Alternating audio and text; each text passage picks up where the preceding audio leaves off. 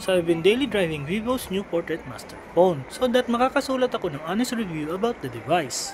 But this video is not the actual review. Hi guys, this is Joseph from Davao Geek Hub and this is my unboxing and first impressions of the Vivo V30 Pro 5G. For full disclosure, pinahiram sa atin to ni Vivo Philippines. But everything I will say about the device will be my unbiased opinion. And I hope makakatulong ang video na to. If you are new to the channel, do consider subscribing. I make videos about tech and lifestyle as well as other geeky stuff.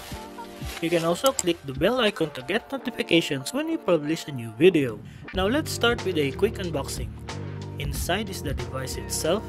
Kasama niya is ang quick start guide, warranty booklet, and a free clear case. And of course, yung USB Type A to Type C cable and charger or power brick. So this is the Vivo V30 Pro 5G in the Petals White colorway. Napakaganda niya, and as the colorway suggests, mukha siyang petals ng white na flower. It also looks like it's textured pero hindi. It's very smooth and feels like plastic, which I personally don't like.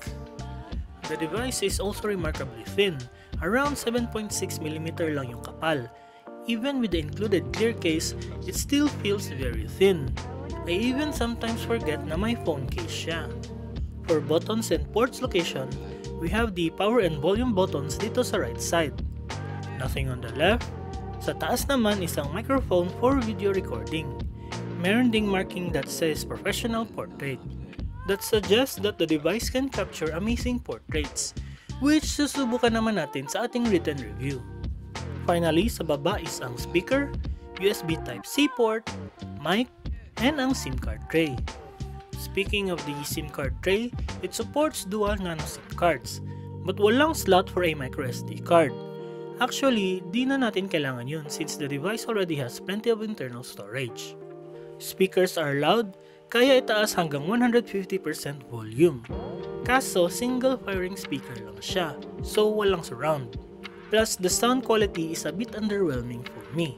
I was expecting it to be amazing para makomplement ang magandang display.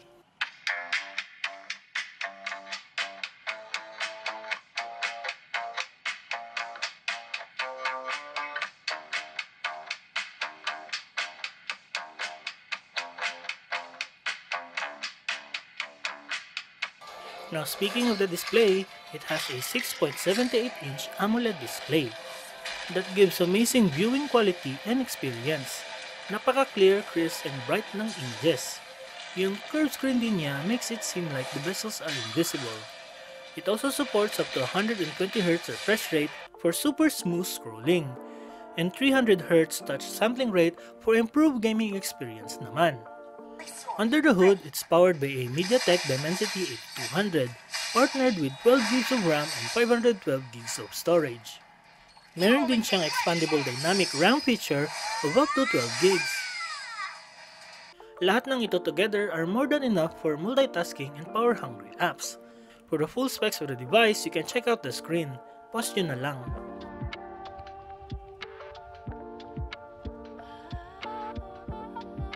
Saving the best for last is its cameras. The device is equipped with a triple rear camera system. Meron siyang 50MP main, 50MP telephoto, and isa pang 50MP ultra-wide. Sa harap is also a 50MP selfie cam. These cameras are co-engineered with Zeiss, so we are definitely sure na maganda talaga ang picture quality. Here are some of my quick shots.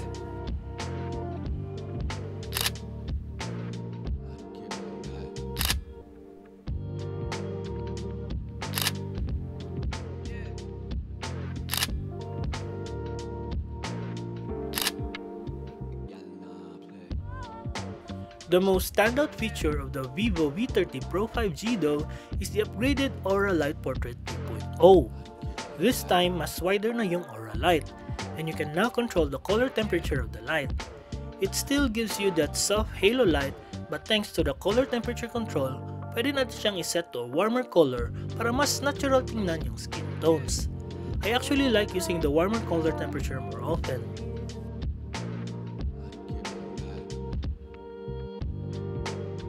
The Vivo V30 Pro 5G is currently available here in the Philippines, and is priced at 34,999 pesos.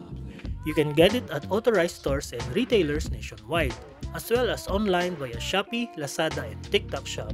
Links below. That's it for my unboxing and first impression of the Vivo V30 Pro 5G. I hope you found this video helpful. Do give it a thumbs up if it did, and don't forget to subscribe.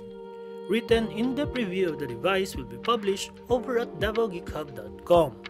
Link will be at the description box when it gets published. Once again, this has been Joseph. Thank you for watching and have a nice day.